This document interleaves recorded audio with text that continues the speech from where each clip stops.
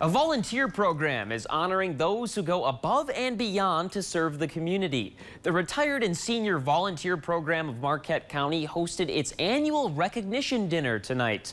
Volunteers were honored for service ranging from 5 years all the way to 35 years. The Marquette County RSVP manager says it's a time to acknowledge those who serve their community in retirement. It's important to recognize people, and we try to do the recognition in the way that they like best. Like, we have volunteers who don't like to come to the dinner. They would rather just do their volunteer time and not publicly be recognized. So we might write thank you notes to them instead. The Retired and Senior Volunteer Program provides opportunities for Marquette citizens over the age of 55.